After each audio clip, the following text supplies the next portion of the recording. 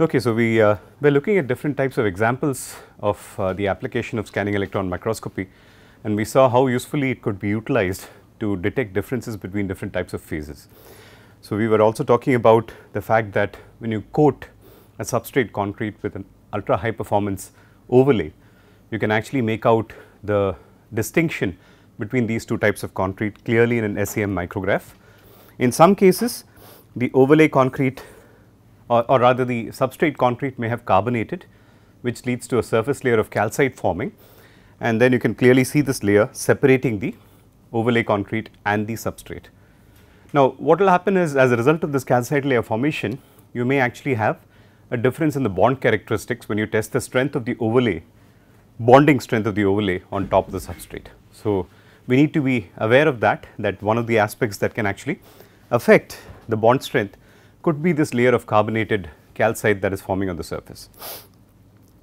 The next, of course, I also would like to mention that the image on the right is actually a complex collection of several images which were later stitched together using an image analysis software.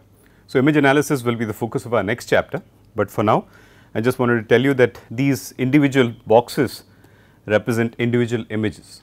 Okay. So, these are individual images which were then stitched together to get this composite image across a long dimension. So, you see here that this field of width is 150 microns.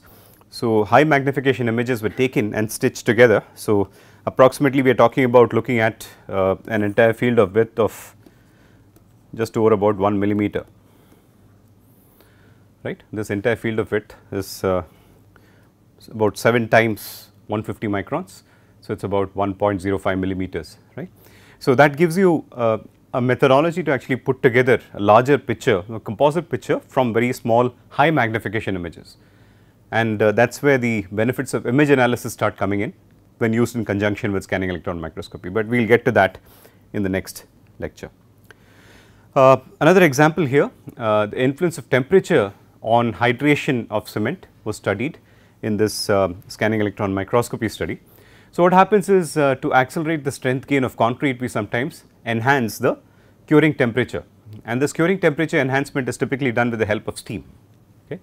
Now, the issue that researchers have found with enhanced curing temperatures is that while it accelerates the early age strength development, there is often a decline in the later age properties, primarily strength and durability with respect to normally cured concrete. Okay, steam cured concrete can still have sufficient strength and durability in the long term, but in comparison with normally cured concrete, it generally has a lower strength and durability. So, here you can clearly see from the SEM images at 20, 40 and 60 degrees Celsius as to what happens in the microstructure of the porosity. So, you can see here that the porosity is gradually increasing as I go from 20 to 40 to 60 degrees Celsius. Okay. However, when I use fly ash as a 30% replacement for the OPC, I find that my porosity actually seems to reduce or nearly stay the same as compared to 20 degrees Celsius. So, what is being shown in this SEM study is that the use of blending materials like fly ash is able to overcome some of the ill effects of heat curing that are typically felt by ordinary Portland cement based systems. Okay. SEM has also been employed significantly to study the structure of different supplementary cementing materials, because you can get very clear cut understanding of the phases that are present in the system and also the morphological assessment of the particles that are present in the fly ashes. For example, here you see that these are small spherical solid particles of fly ash which are connected somehow by this loosely held medium, right. This on the other hand is a higher magnification image of a single solid particle. This entire width of field is only 5 microns. So, we are talking about something of the order of 15 to 20 microns in diameter. So, 15 to 20 microns in diameter is that is a typical size of a fly ash particle. Okay. So, that is a typical fly ash particle which is spherical in nature. This is a polished sample of a fly ash. Now, in the previous case it was a secondary electron image, because you could clearly see the spherical particles and you can see the depth of field that is shown by the secondary electron image. This is also fly ash, it is just that the condensation of the gas along with the fly ash can sometimes create irregular shaped particles also. Sometimes you can also get obloid particles. Okay. So, some of these spherical particles of silica in fly ash may get trapped between larger agglomerates which may have gas inside also. Okay. So, it is just the way that the condensation of the gas happens along with the fly ash that leads to the formation of different types of phases. So, the other irregular shapes which are seen around the spherical particles may also be attributed to the impurities that you have in fly ash. Of course, fly ash is only, if you look at class F or siliceous fly ash, it is generally composed of 50 to 60% silica. Okay. So, you still have remaining 30 to 40% of mostly impure phases. So, when you take the same fly ash, embed it in an epoxy and then polish it, you get a slightly different sort of an image. You obviously will not be able to make out the full sphere. What you will be getting are the projections of the spheres on a horizontal plane, which is nothing but a circle. So, you see all these circular features here, that is basically resulting from the polishing of the spherical particles of fly ash. So, these are all fly ash samples. So, you can see that fly ash also has these irregular features here, and those could be mostly the impurities like quartz. Okay. If you take an X-ray diffraction of fly ash, you will find that there are some phases, crystalline phases like quartz and malite, which may be present in the system. Okay. So, those irregular particles could be well made of quartz or other siliceous components, okay, crystalline siliceous components. Now, what you are seeing here are two different fly ashes. One is a as collected fly ash from a thermal power plant. The other is a processed fly ash. That means the ash is collected from the thermal plant and brought to a factory and processed to control its chemical composition and physical properties. What you see here are your fly ashes, or the size distributions, the particle sizes of the fly ashes on the left are varied between a very large range. On the other hand, on the right the image shows that the particles of fly ash are more controlled to the smaller ranges. Okay. So, if you buy the processed fly ash, typically you see that the performance in concrete is much more well defined, whereas when you buy these, or when you get the as collected fly ashes, which is practically free of cost, you only have to arrange for the transportation to collect this material, it gives you highly variable properties in the cementitious matrix. So, most ready mix concrete suppliers would collect fly ash directly or get it through suppliers who are collecting fly ash and distributing to the RMC manufacturers. Problem there is you get high variability. When you actually get fly ash like that, you get very high variability. On the other hand, when you use processed fly ash, you can control to a very significant level the quality of the concrete, the performance of the concrete. Okay. In textbooks, we often read that the use of fly ash as a cement replacement increases workability of concrete. But when you work with some as collected fly ashes, you will find that the workability is actually not increased, it sometimes is even reduced, okay, because the as collected material may also have a high degree of carbon present in it, unburnt carbon present in it, which you do not have a control of, whereas in a processed fly ash all that is very well controlled. Okay. That is why the cost increases, but at the same time you get a much better performance. Now, silica fume is another metal admixture which is known to densify the cementitious matrix and increase the strength and durability in the long run. So, this is some examples of silica fume at varying levels of replacement. So, this is 100% PC, that means no silica fume, this is 10% silica fume, this is 25%, and that is 45% silica fume. Of course, nobody would be using silica fume at 25 and 45% unless it is for something like a ultra high performance composite or a reactive powder concrete. Only in those cases will we use such high levels of silica fume. 25% is what we will use, 45 is probably never, because dispersion of silica fume into a cementitious matrix will be a challenge, since silica fume has particle sizes of the order of tenths of microns. Cement is 15 micron, silica fume is of the order of 0.1 to 0.5 micron. So, at that particle size, trying to disperse this uniformly in a cementitious medium is a big problem. Okay. So, nevertheless, in this study, since they were doing this study on paste, they could very well formulate the right mechanisms for dispersion, and they found very clearly that, what can you see from this picture? Broadly you can see that the porosity keeps decreasing as I go from 100% PC to increasing levels of silica fume. the paste is becoming more and more dense. Okay. I am basically decreasing my porosity, and the amount of calcium hydroxide that you see is going on reducing. So, as I put more reactive silica in it, it will start consuming more and more calcium hydroxide. Now, again, one of the common understandings of cement paste hydration that has been achieved by SEM is in understanding the structure of the hydration products that are forming. So, here this is examples of deposition of ettringite crystals near a void in a cement paste system. Now, in this case, of course, what we are seeing is a secondary electron image of a large void in limestone calcined clay binder. I am sorry, not BSC, this is SE mode, secondary electron mode image near a void in a limestone calcined clay binder. So, limestone calcined clay binders are where we replace cement with a mixture of limestone and calcined clay. Okay. Now, what happens when you replace with limestone calcined clay is that the chemistry works in such a way that the ettringite that forms in the initial phases of cement hydration remains stable and does not convert to monosulfate. So, when you look at LC3 binders, you expect to find more ettringite in the system, and indeed you can see these needle like features which are basically your ettringite deposits that are forming inside the system.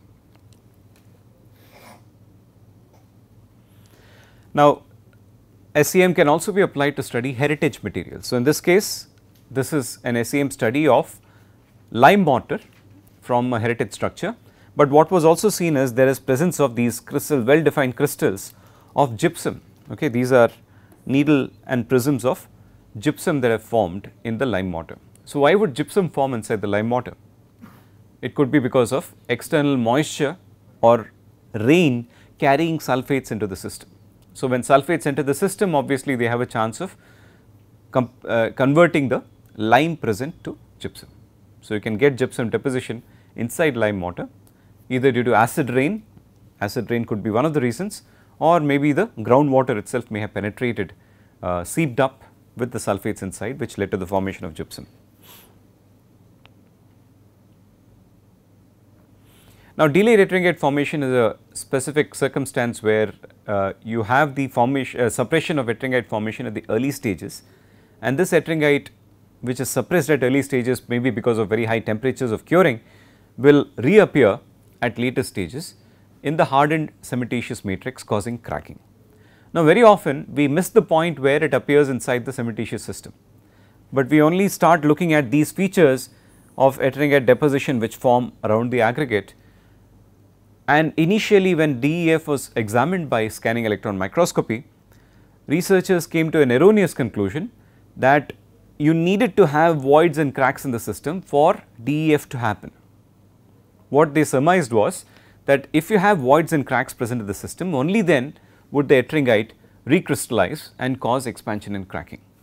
But later subsequent research proved that this ettringite that was forming was in the dense cementitious matrix itself. It is only reasonable that it forms in very small pores inside this cementitious matrix, because when it does, it will exert a large amount of pressure. Because ettringite is expansive, if it forms inside a small pore, it will exert a much larger pressure than if it forms at such locations where already high porosity is available. So, what researchers were able to conclude is that the ettringite formation typically started off in the very small pores of the CSH itself, okay, created a lot of expansive stresses that resulted in cracking, and subsequently this ettringite redeposited in the regions where cracks and voids were present because it was able to nucleate and grow into larger crystals. So, again if you look at the zone around the aggregate, you see a lot of ettringite there, but that is only a after effect. The cracks have already appeared, the ettringite has simply gone and redeposited in these pores. This is an SEM image of polymer modified mortar. So, sometimes we use latex modified concrete, we use styrene and butadiene rubber or latex which is added in a liquid medium into the concrete, and as the cement sets and hardens, the monomeric features of styrene butadiene end up forming a polymer, and this polymer film ensures that you get a very dense structure which is impermeable to water. and it also affords some degree of elasticity to the concrete, flexibility to the concrete, because of obviously it is rubber, right. So, here this is an interpenetrating network of polymer and hydration product that is seen to be forming inside the cementitious system that is hydrating, okay, and this polymer hydration interaction product is basically bridging particles of cementitious matrix to ensure that there is good degree of denseness in the overall structure that actually forms.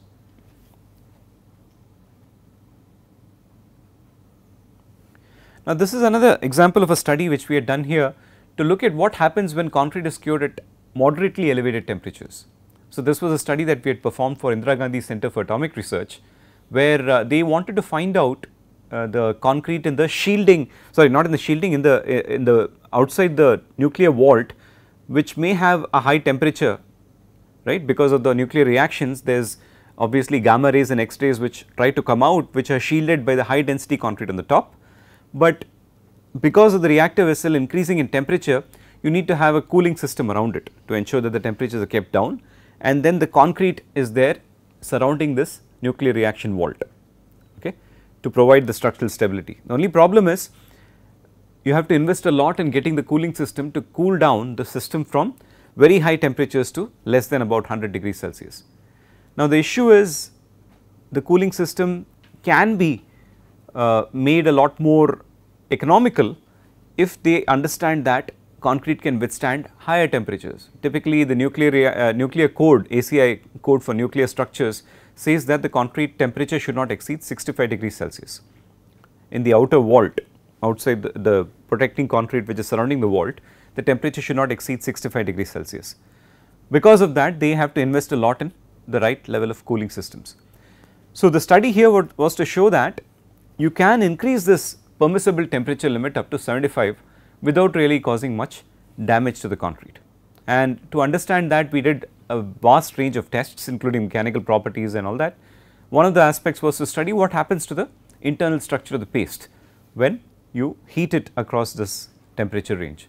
One of the common features that happens in cementitious materials as you heat it between 0 and 100 is that the free water that is available obviously starts getting removed. Now, this free water is there in the capillary porosity obviously, which is larger compared to the gel porosity which is within the CSH. So, what we are seeing here as compared to the control concrete, when you increase the temperature 65, 75 and 90, what you end up doing is desiccating the CSH. This is the inner CSH forming in the system, and you can see the cracks inside the inner CSH.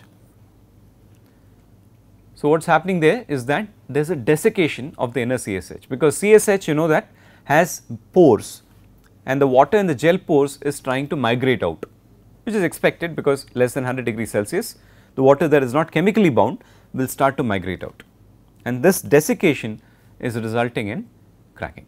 So, apart from this, obviously we saw no macro level effects, and ultimately this study led to the conclusion that up to 75 degrees temperature are not going to pose any problems with respect to any of the properties of the concrete.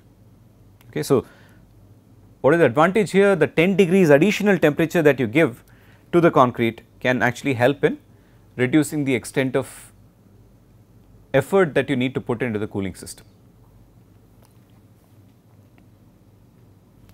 This is another example of a study that was performed here in our lab by Mohammad Hanifa. He worked on another project for the Indira Gandhi Center for Atomic Research. So, you might have heard about the Bhavani reactor that IGCAR Kalpakam has actually just recently inaugurated. It is not yet started producing electricity, but then it is soon going to be starting to get critical. The idea is that this is a completely indigenous type of a reactor that has been produced by India, and they want to replicate it in several locations to start processing nuclear energy for electric power. Now, this is a very different reactor as compared to the typical heavy water reactors that are available in most parts of the country. This is called a prototype fast breeder reactor, okay, and this fast breeder reactor works with liquid sodium as a coolant. So, you know, the nuclear reactions increase the temperature, you need some sort of a cooling system to reduce the temperature. So, liquid sodium is here used as a coolant. Interestingly, to produce liquid sodium you need to heat sodium above 450 degrees Celsius. So, although it is a coolant, it is still at a high temperature, and when it goes into the system and extracts the heat from the system and comes out, it is now at 550 degrees Celsius.